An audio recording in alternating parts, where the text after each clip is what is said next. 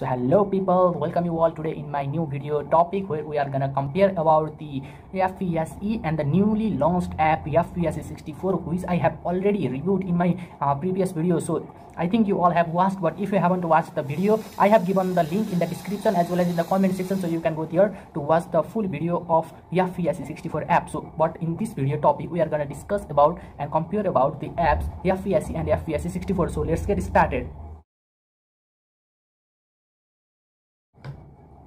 So before starting the video, I want to give you all a short description about the app Fpse for Android. So basically talking about the app Fpse for Android, it is the fastest and the most compatible Psone emulator for the handheld devices.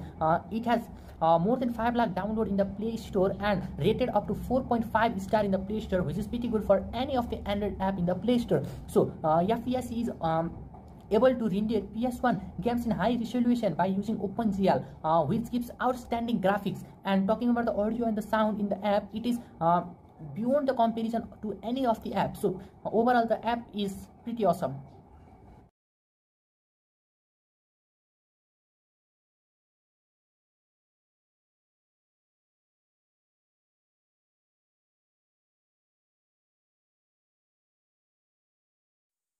So let's talk about the app Fpse64 for Android.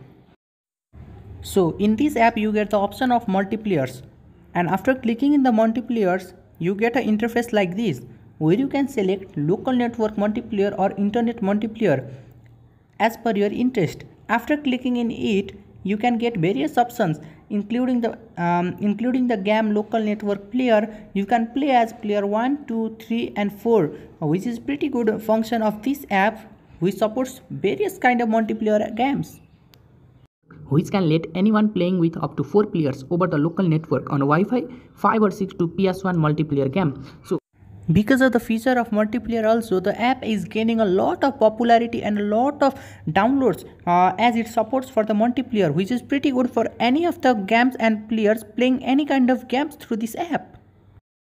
You can also get audio setting in this app, and advanced audio setting through which you can enable and disable the audio according to your necessity.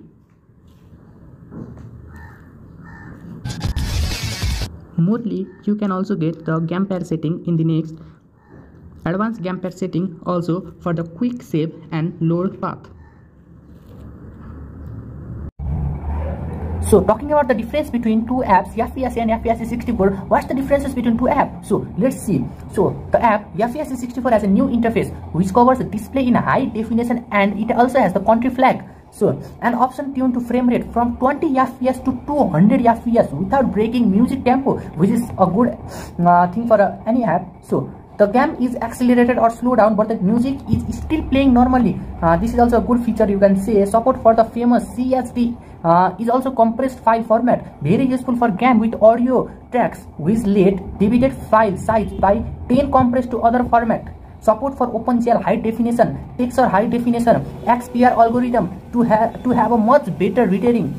Support for 4x or 16x upscaling algorithm for software smooth video mode based on XPR algorithm to have a impressive result, especially with 2D games. Support for an exclusive multiplayer mode based on the cast-like mechanism. Some on a free light remote player available to play with the mode without full Fpse. So it has many more improvement in comparison to the app Fpse.